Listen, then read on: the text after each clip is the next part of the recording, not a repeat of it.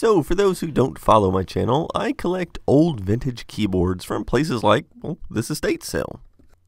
I found this Casio CT 380, and I really wasn't familiar with this model, but it was being sold very cheaply, so I ended up getting it for $12 with stand and all. I got it home, and I was surprised how clean it was. I mean, sure, it was a little dusty, but considering most of the keyboards I buy, this one was in great shape. That is, until I took the battery cover off. Oh, man! Now, this is not the first time I've had to deal with battery corrosion, so I'm used to this. I managed to get this off-brand Chameleon battery out of there, and it was pretty corroded. It appears the previous owner did a big no-no and mixed battery types. Interestingly enough, the Duracell batteries in here were not corroded at all, and there was some leftover corrosion in the battery compartment. But I didn't see the real extent of the damage until I looked at the underside of the keyboard. Holy cow! This is clearly from the battery compartment, and I've never seen anything like this before. Well, I'd better take this thing apart to see how extensive the damage is. I started with this screw since I knew it would be the hardest one to remove. It was quite stiff, but I eventually got it to move, and then I took the rest of them out. However, I was not able to get the metal cover to come off, particularly on the rusted side. Eventually I used a knife and just sliced apart the plastic from the corrosion. At last I managed to get it open, and holy cow to the third power. If you thought it was bad on the outside, the inside was even worse. I'm still in shock from how bad this thing is. You can see the positive battery terminal is totally gone, leaving only the wire. Interestingly enough, the negative terminal is fine where the Duracell batteries were, and the rest of the inside looks to be in decent shape, except for this ground cable. I'd like to get a look at the logic board, but all of the wires are soldered on, and there's no easy way to remove it. So part of what I'm trying to figure out is what year this keyboard was made in.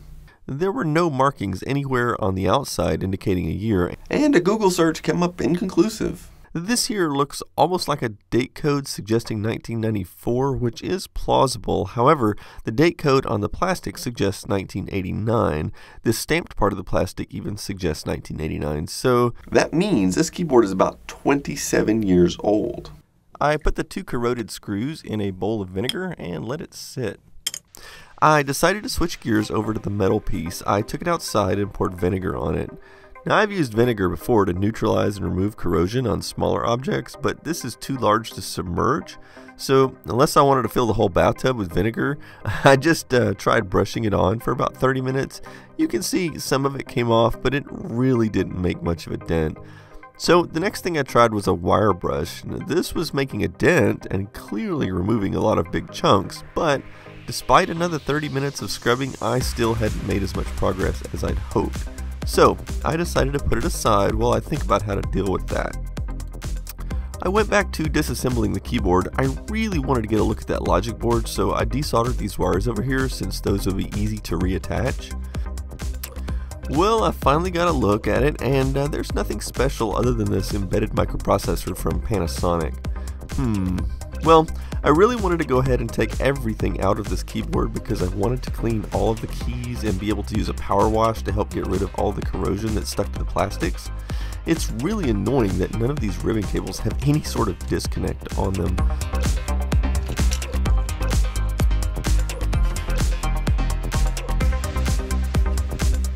This thing was designed very cheaply.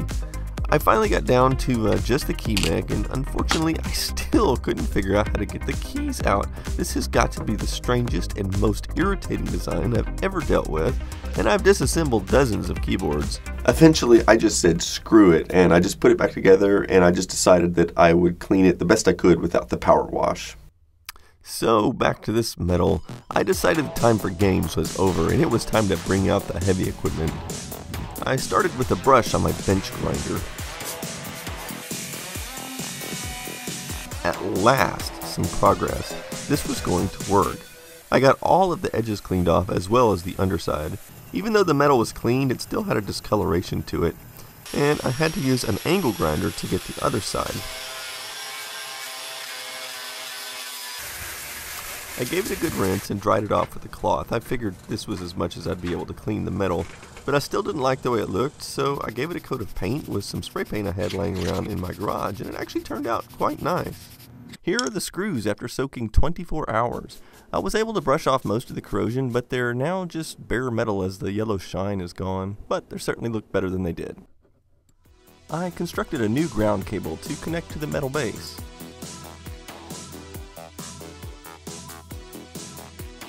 Since I was not able to power wash the plastics, I just used vinegar to scrub away the leftover corrosion. Since it's on plastic, it comes off pretty easily.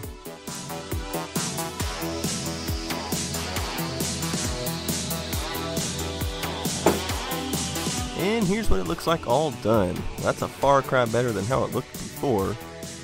Now, I did not fix the positive battery terminal since I pretty much always run my keyboards on external power, but since I do have it all put back together and functioning now, I'll go ahead and give you a quick demonstration with a little multi-track recording that I put together. So, Casio claims this keyboard has 210 sounds, which is total baloney.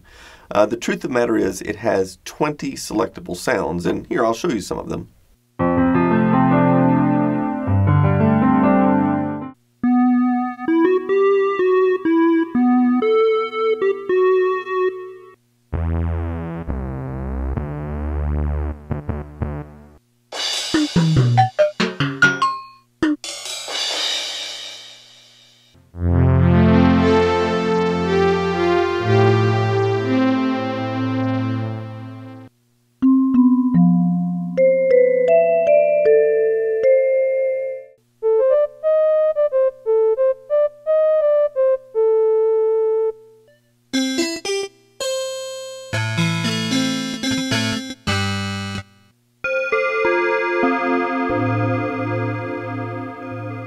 Now, the reason they claim it has 210 sounds is because there is a button here you can select which will allow a dual voice mode, and you can combine, the different voices together, which in theory, I guess, I haven't tried to work the math out, but I guess it'd be somewhere around 210 voices.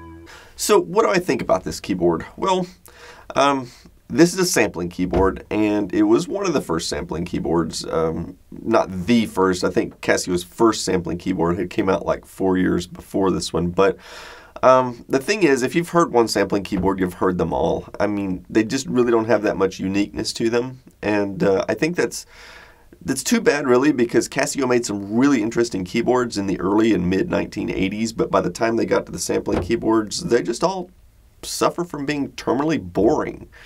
So that's kind of what I think of this one. I mean, it's an okay keyboard, even today, I guess, if someone wanted to learn to play piano, but it's just boring. On the bright side, I did just find like the motherlode of old Casio keyboards, and I'm going to be doing some reviews on some of these products here pretty soon.